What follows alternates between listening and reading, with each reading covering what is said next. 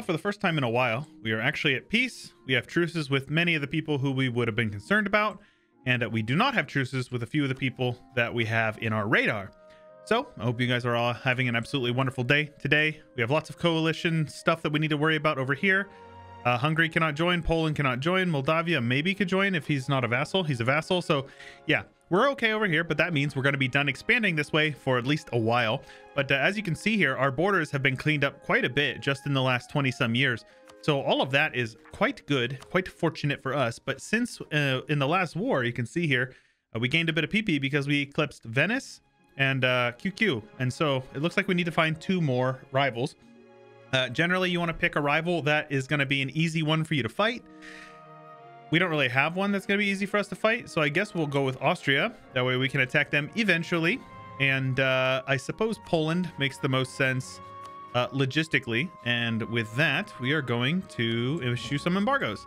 And as I've said before, if you guys are enjoying the campaign and you'd like to show your support, go ahead and leave a like on the video and leave a comment down below. Tell me a little bit about how you've experienced the campaign up to this point, and what you would like to see, what you would like to hear explained, because I'm trying to be engaging in the comments and explain, you know, my thought process to the best of my abilities. So any of that sort of stuff is appreciated. So if we look over here, you also got to remember we have a vassal in this area, and it might be a good opportunity to attack these guys, though Castile and Naples would join them. So just kidding, I'm not going to do that. But anyways, so again, I've explained it before. We're holding off on this one basically because I want to wait until colonialism. That way I can dev the institution in our capital state. High income is a pretty solid one as well. But as you can see here, construction costs and construction time. Right now we're saving up our money, so we're not going to be doing much building. Generally, this one might be good to wait until you've unlocked sufficient number of manufactories and you have enough money coming in that you can build a bunch of them. Possibly if you can stack this with like economic ideas. So we're going to hold off on this one as well. This one here, we get some permanent claims and some manpower recovery and yearly prestige. So I suppose we will click this one. That will give us some permanent claims over here on these guys and over here actually. So I'm not sure if I actually missed that before, but yep, check your missions often. It's going to be good for you. So since we are at peace, we can take a look around at our economic situation. We are steering a bit from over here, but you can see there's quite a bit that's also going down this way. So since this is stated up, and it has enough dev, we're going to spend some money, and that will, instead of steering 197 and collecting 15.4, it goes up to 206, and we're collecting a bit more, so it's good. Nice. Okay. Speaking of getting a little bit of money here, we're going to click this button to debase our currency and then accept this for lowered corruption, which is nice because that actually puts us really close to being able to accept this institution here, which will give us quite a big tech discount. So you can see here, we are going to be over the limit here upon this. So let's take a look at sort of what our terrain looks like. Because generally, if you're deving, you want to dev in terrain that is good to dev. That is farmlands and grasslands are the best ones. And then dry steppes are 20% dev cost. Drylands are only 5%. So grasslands, farmlands, and drylands are the best ones. Hills, I believe, are 25. Mountains are 35. Hills are 25, and then highlands are 20. So you can see like these sorts of ones are the ones you want to go with. So find a state, pick some dev cost bonuses here. And again, we got this. So it's about that time that we dev this. We're not going to get prosperity, so forget about that. What we want to do here is you can see we're making 0.72 ducats a month. And though it is highlands, this is indeed a gold province. So you can see here, monthly gold income will go up by 0.25 per month or per click. So that's 1/2 a ducat a month, 2 ducats a month. And we're actually going to dev this 3 times, which will allow us to click this 3 more times. 10 is generally what they say is kind of the Goldilocks zone, because anything above that. So basically the reason why gold is significant is the way it is, because it doesn't act like a normal trade good where it is goods produced that go into a trade node. These goods produced go directly into our pockets. So this 1.9, I believe, is actually 1.9 gold per month. I'm not exactly sure on the math, but so if we take a look over, say over here, you see there's a trade good price. And what that does is the goods produced here, so this is, we have 0.59 goods produced from 2.5. So roughly, and there's some modifiers for it, but roughly it adds 0.59 times 2.5 to the trade good of that node. So it's good to dev production, especially in provinces like cloth, right? So like this province here, Adern, this is probably where we're going to dev colonialism because it's 15 dev. And actually, we're going to cut that down. It's 14 dev, and it's got cloth, which is another 10% local dev cost. So various trade goods affect the provinces in various ways. Sailors is fine. Salt gives defensiveness. Cows give supply limit. And I believe grain gives force limit. So grain provinces can be quite useful. And if you actually are in your trade good menu and you click a province, it will select all those trade goods in the world and highlight them. So like gold, you can see all the gold provinces. So deving your gold up to 10 is good because the depletion percentage chance goes up exponentially every click. And 10 is sort of the best sort of bang for buck. You're going to get the most money with the lowest amount of chance of getting depleted. And since we've prepped this guy over here for deving, we're going to dev this up quite a bit as well. And this is not the best. So we're going to come over here for this one as well, because this is all grasslands and farmlands in these two provinces. So we're going to dev those two as well. We're going to be running out of diplo mana here. So there we go. And just like that, if you come back over to your manpower map mode, you can see these provinces here are giving us quite a bit. Our max manpower is now 58,000, gaining almost 600 a month, which is really solid, right? So those things all add up to be quite significant. Looks like we don't have any major unrest, so this is good. And now we can just chill for a bit. We're going to embrace the institution here, and all that dev is going to end up going quite a ways for us. So let's also, don't forget to turn off edicts if you can. Some edicts you have to wait, right? Like this edict, you have to have an edict on for at least a year before you can revoke it. So these provinces right here are good. And then, like I said before, trade edict in your capital is okay, especially if you have a very high trade power province. This trade province right here, Constantinople alone, is giving us over 1/4 of our entire trade power in the node. That's crazy. And again, you can let's actually go through this again, because this is just solid. It's literally free money. We don't make that much money from base tax. We make most of our money from trade, especially considering the fact that Constantinople is a pseudo end node. All the trade from over here you can steer into this area. We're making 17 ducats a month from trade. Very solid, because we're only making 13 a month from tax. And it's going to go down a little bit, but that's okay. We'll embrace institution here, which will allow us to take tech. I'm realistically going to push all the way through innovativeness, because innovative ideas, it's going to make your advisors cheaper. Just allows you to snowball a bit faster. Mehmed II is doing okay. He's still not too old either. So when we're taking a look over here, AQ's conquest. Okay, so they may full annex them. Mamluks are allied to them. That is unfortunate. Our truce with them isn't up until 74. So let's take a look at our mission. This is a good place to check out that. So conquer Wallachia will give us some claims on Transylvania. That's fine. And conquer Bosnia will give us some claims on Hungary and over in Dalmatia. So we're going to hold off on that. Safeguard Anatolia is solid because we need to get these claims started. So I'm going to wait a moment until these guys peace out of this war, which is fine because we're allowing a little bit of money to stack up here. Might as well build a couple of these buildings. Churches are generally not that good, but if you can build them in provinces that have really high base tax, then there's no reason not to. I don't really feel it's necessary to build these guys in like Selanik over here, because Selanik is in the Ragusa trade node. So we're not collecting anything over there. So having trade power here means nothing, except it does help with protecting as far as how much we steer, because you project a certain percentage of your trade power upstream. But it's not really worth it. I will build one in Adana though. Adana. I was told that the A in Turkish is sort of like a sound. Adana. And then this is like a TCH, so it's like Ishel, I suppose. Ooh, okay. 2 of a kind. So we can get mill mana or a half off level 3 mill advisor. I am gonna go ahead and say that's a good one.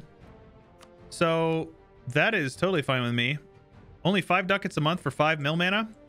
We can afford that. They're also way cheaper to hire as well. So mill mana early on is so solid. Oh my goodness gracious. What an event here. Okay, cool. So we're getting idea cost until the death of Mehmet at the cost of 136 ducats. Or a level 3 admin guy half off.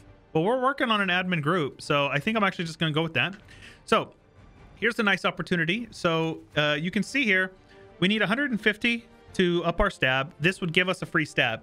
So if you just wait, because these have a time to fire of like 3 months, I believe, roughly.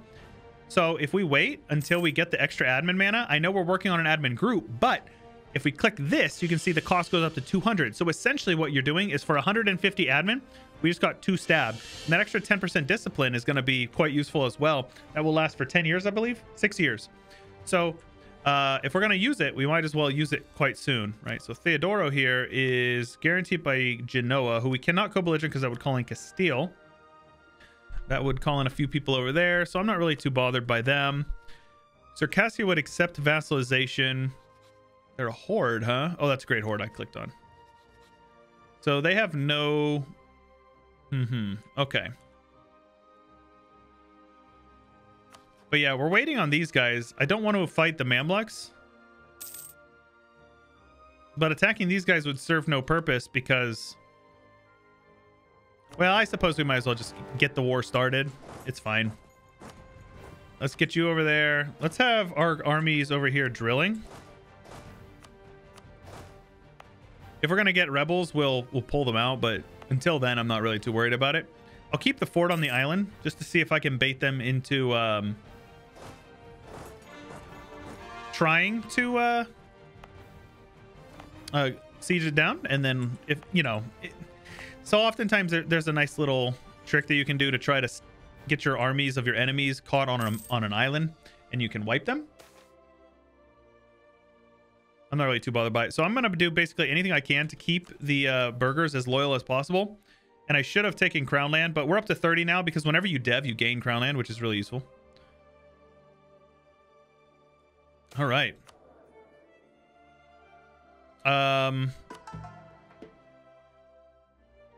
Yeah, I suppose 10 prestige for the legalism is good.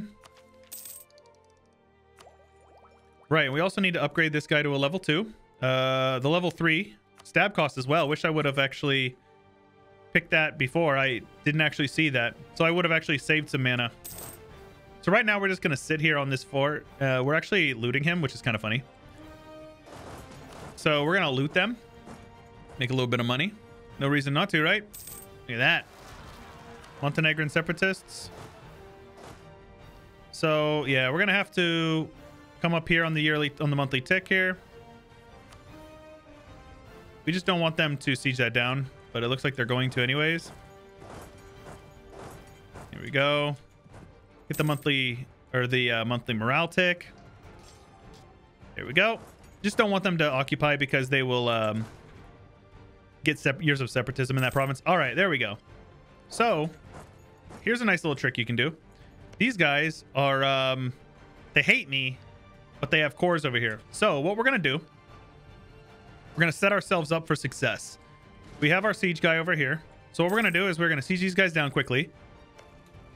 And in the meantime, we're thinking ahead. We're going to be going to war with these guys and these guys. So we don't need to be currying favors with these guys anymore.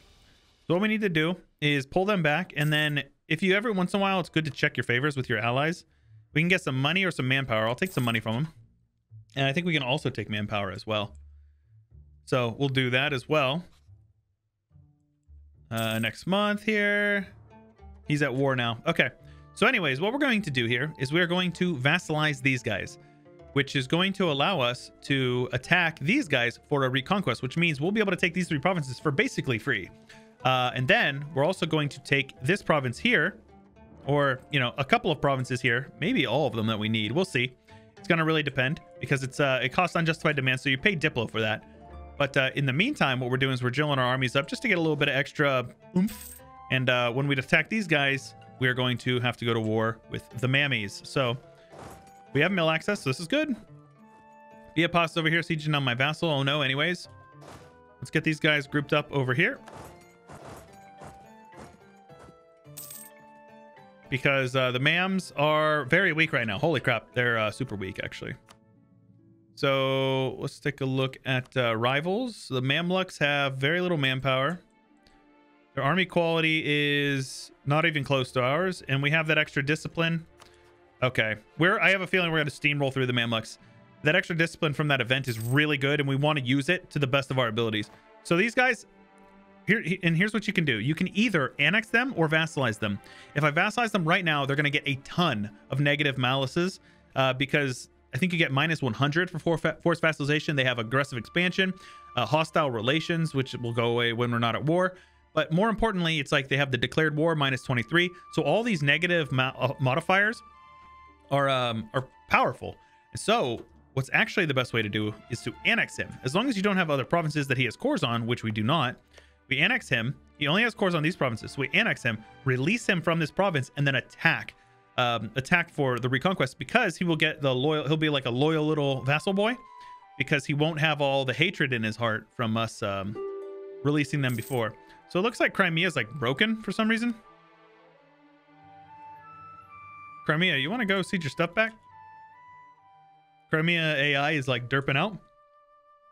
We do need to be mindful that if they get over here, that they could siege the stuff down, and we need to turn our forts back on.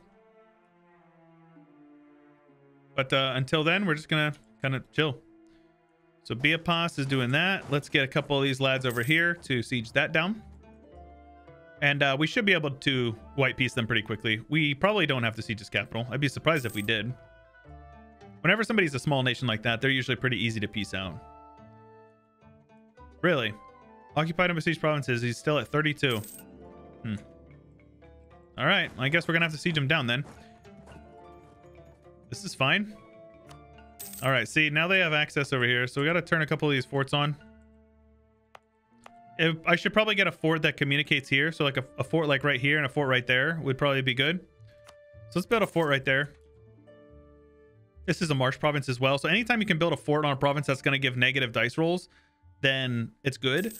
But it's also better to build a fort on like a province like Zeta here, which is mountains, because you can see here local defensiveness. It automatically adds 25%. So it automatically adds 25% of the base of 30 days. So it automatically adds whatever that is, like 6 or 7 days to your siege ticks. So quite useful. We're going to keep pushing through admin tech, because getting the neighbor bonus will be nice. But more importantly, a lot of people don't know this. Each idea you take gives you 2% off of tech costs for the rest of the game. So you can see here, ideas -8. It's because we have 4 ideas. So once you get through all of this, this is 7, I believe. You get 7. So we'll actually have 14% plus the neighbor bonus. All of those are really strong, and they add up to be quite significant. And meanwhile, we're letting our spy network stick up on these guys, which will give us more siege ability on top of our Guns of Urban. So you guys are starting to pick up on... oh, whoa, what are you doing? He just suicided his men. You guys are starting to pick up on our trend here. We are going to be... essentially what we're doing is we're trying to stack as many modifiers as possible. And so again, you know, you just kind of come over here and annul a couple of treaties, get your steal as much prestige as you can. And then these guys, as I said, will get full annexed. And so it's 7 AE, which is fine. We'll also take all their money. Why not? And then what you do is you come over. So you go to this menu here. You right click on your own country, or you hit F1 and you go to diplomacy. Click this guy here. Z is what it is on my screen. So that's on the S menu for your opinions menu. So right here, Z. Then you scroll down to the bottom here. Okadir. We'll get 1 province in Maresh. They will be Shia, and we'll have Turkish culture. Very good.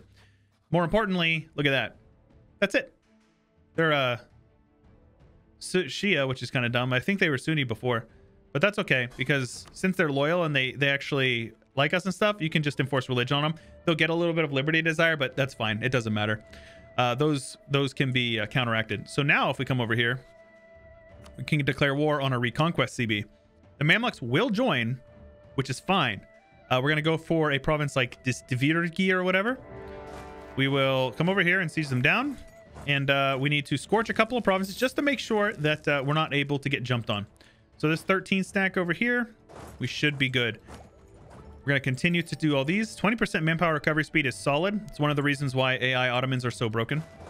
So we're also going to scorch this province here. It's dry lands, but basically what it does is it gives us a little bit of extra time to react if the Ottomans were to get into our our grill.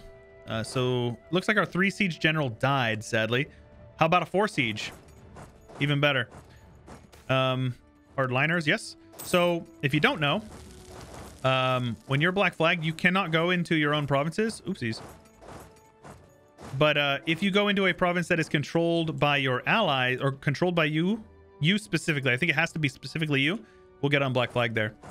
So these guys are attacking over here in the mountains. That's fine. And so basically what I'm doing is I'm trying to bait the Ottomans or the Mamluks into taking a bad fight there. Acquire subjects, Diplo annex costs. We don't need that right now. We're waiting on that. So yes, we have 2 subjects. So if we wanted to right now, we could go into the nobility and enact the strong duchies reform, which is quite useful.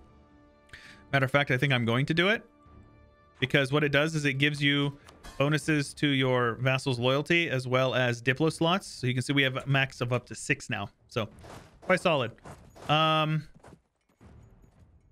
Might as well get these guys down here. Keep these guys around just in case we need to defend our allies. And you can see here these siege ticks are very good. The reason why we're building our spy network is because we get that extra 7% siege ability, 18-day siege ticks. Very solid. Are the Mamluks getting... Yes, so the Mamluks and AQ are both affected by this. Mamluks actually get a bonus 25% because they're our rival. And here they go. They're coming up here. So AI is being really dumb and derpy. The AI will oftentimes target your vassals, which is just hilarious in my opinion. Because there's like no downside to it. Gazik Mook is marched around all the way over here. So let's yeah, this is not ideal because there's prosperity over there, isn't there? No, not anymore. Oh, they're blockading me. I missed that. Right, 7 heavies. Goodness gracious, that's crazy. Let's see if we can get a better admiral. 4 shock, I'll take that. And they have no admiral. So should be pretty straightforward win for us. They have all those heavies, but we have all the galleys, so it's a definite win for us. Yeah, those blockades are painful. So I'm hoping that we can, you know what? I think we can just march these guys over. And here you go. So Miltech has been taken, but you can see here, we can take it 1 year from now and still get the innovativeness, which means on the next yearly tick, we can save 10% if we do it. So you got to be mindful of that, though, because if you miss it, then you lose the 6 innovativeness, 0.6 all power cost for the rest of the game. So we're going to make sure we're diligent and paying attention on the yearly tick for that. And meanwhile, you just got to sit here and kind of wait it out.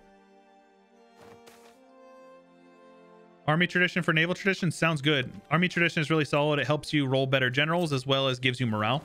Army tradition is all around a very solid modifier.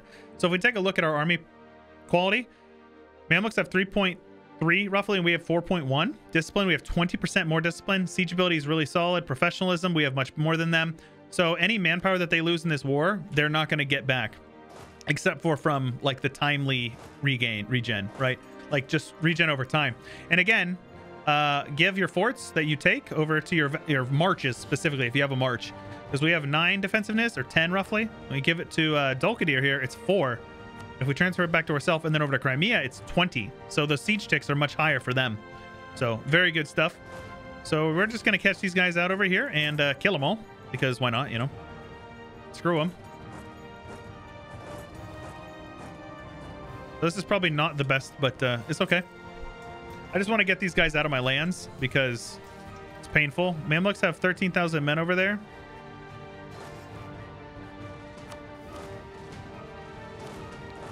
So let's carpet siege our stuff back, and we're just keeping an eye on our timer over here and making sure that we are going to annex or take Miltech on time. You can see I can lose a little bit of mill mana. We're ahead of time, so it's no big deal. Kill these stacks. Always catch your little small stacks out if you can. There's literally no reason not to. Okay, so these guys are heading back in. Or no, they're not. They're heading out, which is good. And I'm trying to keep an eye out for that 13 stack of mams that I saw over there. Between that 13 stack and this 20 stack, that is their entire army. So you can see they have 3%. We have minus 40. So we have 17-day siege ticks and they have 30. Very solid. And come over here, find a province. Oh, there you go. There's the 13 stack. So let's get up here and scorch this province. We're going to see if we can bait this stack into a fight. Though the Fog of War, we may be attacking them. Yeah. See, that's a bad thing about Fog of War. So that's a -2. Granted, with our combat bonuses we have, we're probably actually going to win. But it's going to be much more costly for us. So yeah, much more costly. But that's okay. We have some rebels over here in Corfu and separatists, apparently, in Naxos, which is weird, but that's okay. We have our next ability. I think we're going to go with AE Impact. That's just going to be the best immediately. We've won the Siege of Damascus, or Damascus. Scorch it, give it to our vassal in Crimea, and get these guys up here. We also have a 4-stack of Dulcadiris attached to us, so that's good. Look at that. Even outnumbered, we absolutely clapped them, which is good. Look at that. We lost 3,500, and they lost 6,400, 6,300. So solid. And so those guys are going to get handled. And they also are marching back over here. So we're keeping an eye on that yearly tick there. Because remember, this is going to be a mill tactics artillery fire. So we're going to unlock artillery. And then artillery shock. So we're going to be able to get cannons in our stacks, which cannons are a game changer. We lost... Oh, there you go. We killed our rebels. And let's have these guys carpet siege down these lads. So in this war, we were going to take all of that. And then we're also going to take everything we have claims on. It's going to cost us some Diplo. It's fine. I'm okay with that, especially considering that we're still going to be a couple years ahead of time in tech. And even better yet, it's going to put us one step closer to our next mission. So once we get all this, we'll be able to integrate this guy, get all of this, and then we'll have 2 wars over here, one against Isinkaifa and one against QQ. And that will allow us to finish up the Safeguard Anatolia mission. And as we work through that, that'll get us permanent claims on, you guessed it, the Mammies. And then we're going to be able to start pushing down into here. Once you have permanent claims, if you don't know, permanent claims make it so... provinces core up 25% faster and cost 25% less. So very solid, very, very solid. Permanent claims are one of the strongest modifiers in the game. So they're one of the strongest, you know, provincial things that you can get. Always advise against, or always advise for trying to get pursuing your permanent claims. So that being said, the Mamluks don't really matter to me. Having a long truce with them is fine, especially if it means we can take money from them, because that basically means that we are going to weaken them. So more of this is fine.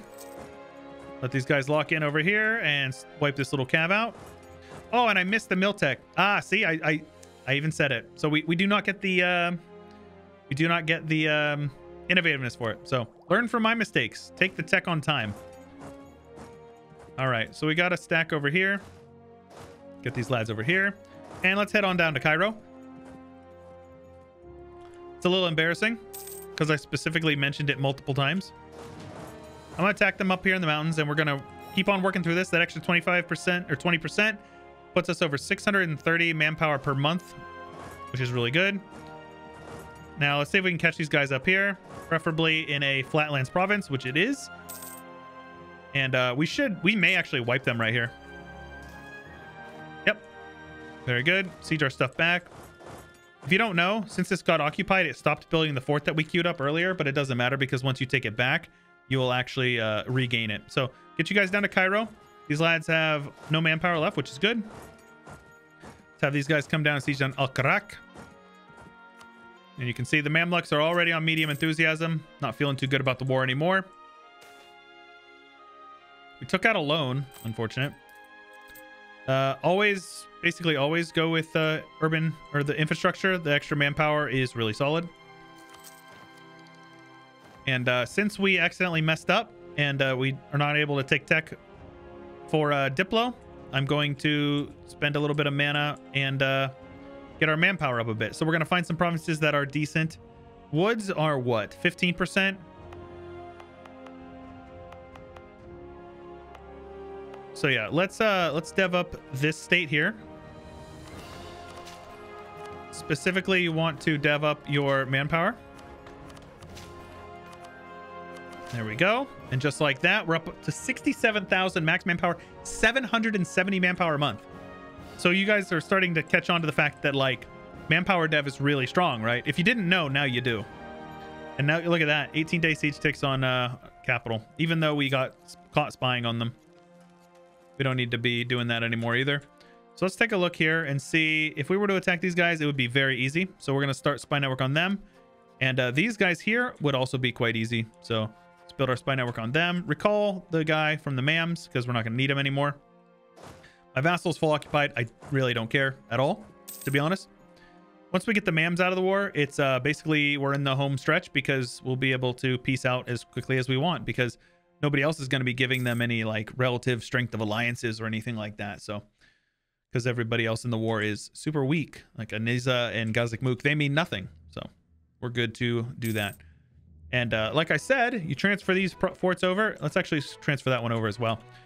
Because A, you don't pay for it, and B, you get the money from, or you get the defensiveness bonuses. So look at that, 33%. Very good. And meanwhile, we're just trying to win some forts over here. We've won the siege of Al-Qurak. We will scorch that, give it to Crimea. Come on down to Al-Quds. And if they want to get onto it, they can. Otherwise, they can siege this for their 37-day siege ticks while we siege their capital at 18. See? Base race. It's fine. I'll base race this. No problem. No problem at all. Let's have these guys drilling.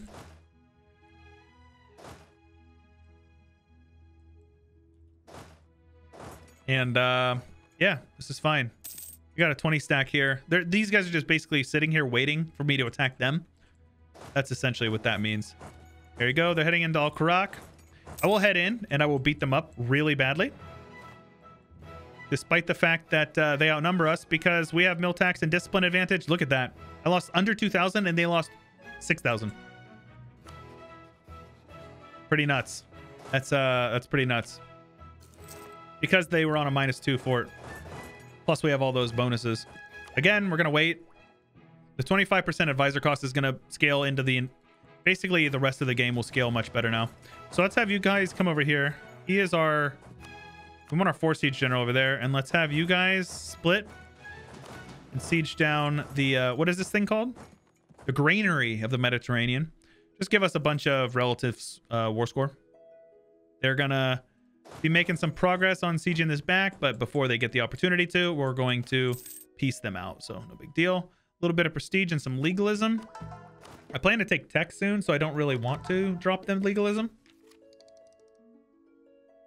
But we got 3 years left yet, so I suppose we can debase. That will actually allow us to pay off our loan, because I'm pretty sure you actually, when you debase, you get exactly 1 loan worth, right? Yeah.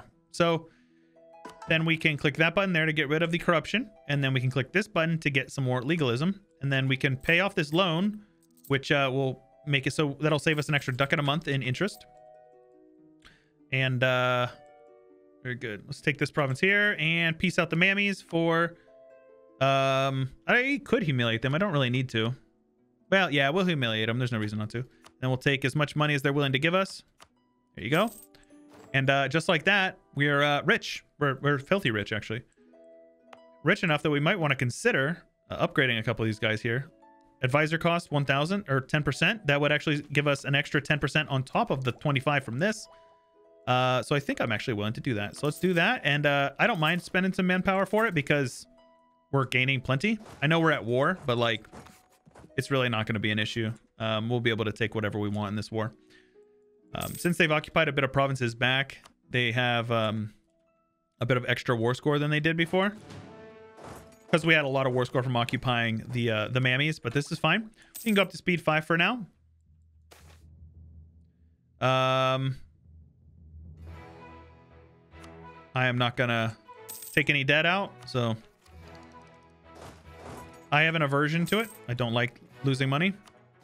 Get you guys there. Missed that guy there, so let's get those guys killed. Destroy them all. You just kill the armies. All right, very good. This is scorched, so it takes them longer to walk into it. So we can just kill off all their armies here and get these guys full occupied again.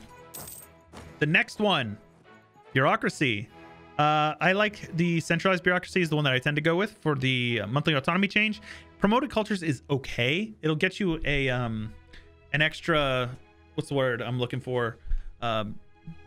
Age of Reformation thing done, but I think I would rather go with autonomy change, especially considering, like I showed you guys before, where was our autonomy?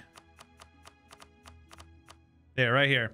We want these numbers, we want these provinces to all be green, and having local autonomy is going to only help that. The next one, administrative cadre, is really good because you can get meritocratic recruitment to keep stacking advisor costs. So as you can see, again, the tail of the tape is stacking modifiers. So hopefully you guys learned a little bit in this episode. If you did, make sure you leave a comment down below and let me know what it was, because I appreciate that feedback. We are going to take this province from you, and we are going to annex all of that, and then we're going to 100% him because there's no reason not to. Well, maybe we won't, but we'll take everything that we're able to in this war. So let's just take whatever money we're willing to take. They're willing to give 90%. No coalition will form, possibly, for the most part. Yeah, Mamluks won't be able to join. Venice has a truce. Herzegovina and Wallachia both have a truce. See, you can see how we're sort of stacking up these truces with people. And a little bit of Diplo, never killed anybody. We can take that now, which is really good. That gives us 25% advisor costs. And as soon as we finish up this guy here, which we can sink a little bit more money there, establish this one here, which gives us stab cost for an idea cost. I'm actually willing to do that, I think. Really? All right, cool. Yeah, we'll go with that. So we don't need to core. We're going to need to core up some of this stuff. But before we do that, right, you guessed it, we're going to yoink some dev here. And what you can do is you can actually... I forgot what I was going to say, but yeah, so that's good. We got that done there.